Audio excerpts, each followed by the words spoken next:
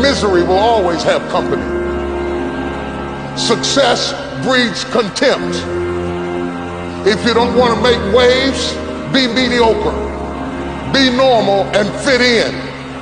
And if you're more concerned about people than you are God, then neutralize everything he put in you. Just fit in with everybody else. Dress like them, walk like them, act like them, eat like them, go where they go, think like they think, do what they do. And once you've neutralized your uniqueness, you don't need courage. It takes courage to be different. It takes courage to go where you've never gone before. For some of you, it took courage to come to this conference. It takes courage to get you outside of the box. It takes courage to be successful.